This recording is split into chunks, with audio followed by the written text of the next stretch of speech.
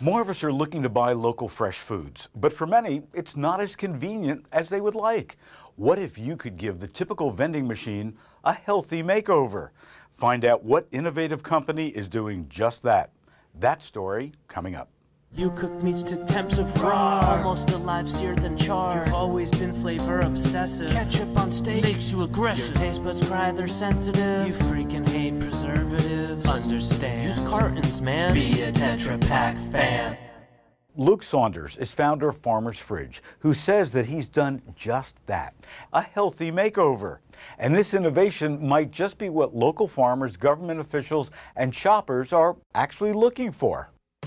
I've always been a healthy eater. I grew up in a family where we had a vegetable garden and was very into eating healthy. Then I was traveling a lot for work. I got into the real world and I just could not find healthy food options that I wanted to eat, and especially grab and go style where I could just pick it up and keep going throughout the day. So I started to think about ways that I could solve that problem, and it came to me that by distributing it in a kiosk, you could have a little bit smaller footprint and put it in places you couldn't go with the traditional retail space. What makes us really unique is that every day we're getting fresh produce into our kitchen. The first person actually gets there at 4:30, sets everything up, then they start making the food at 5, and then our delivery drivers show up about 8:30, and they go and they fill all the kiosks that we have in Chicago. So every morning, fresh food is delivered to the kiosk, and to us that was very important. Because when I was doing research for this business and just thinking about it for myself as a consumer, the number one obstacle people have about buying food out of a vending machine is they don't know how long it's been there. Right away, we made sure that our value proposition was really clear, that we make the food every day.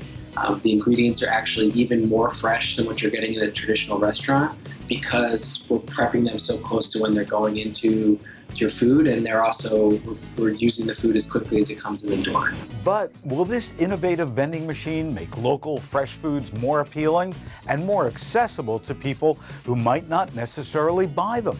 We are an accessible option for organic and local produce, especially at our price points. Because of our operating structure and the fact that we make everything in big batches in the kitchen, we're able to get that to an affordable price point. But what I do notice, and what we're always struggling with, is some people have a perception actually that they're paying some kind of premium for these organic and local vegetables. And actually, a lot of times, we can buy local produce cheaper than we can get the typical produce that you get from a supplier because it's in season and they have tons of it. The hardest part actually, I think, is making sure that people understand they're getting a good value either way. This is something that we're doing because it's the right thing to do and it's healthier. But really our goal is to become a national company and have really healthy, accessible food available to as many people as possible. Farmer's Fridge is really a fresh take on fresh. We're good food, good for you, good to go, and we're really changing the way that people think about fresh, healthy food.